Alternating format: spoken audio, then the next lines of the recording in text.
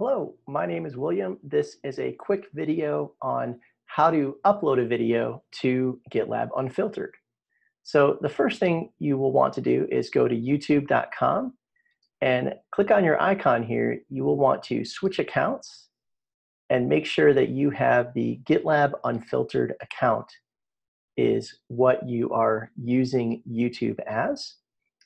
Then you'll click on this icon right here, which is to create a video or post. And we're going to upload a video. This will say select the files or drag and drop them. So I'm going to go over to my Finder here, and this is the video that I want to upload. So I'm just going to drag that right into the upload screen. Now, while it's uploading, I can give the video a title, and I can say, this is not the greatest video in the world. This is just a tribute.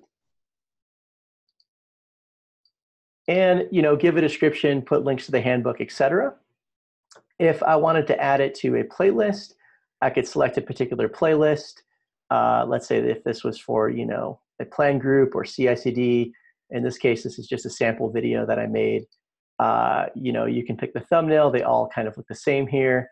And when you're done, you can add some tags, description, and just hit publish.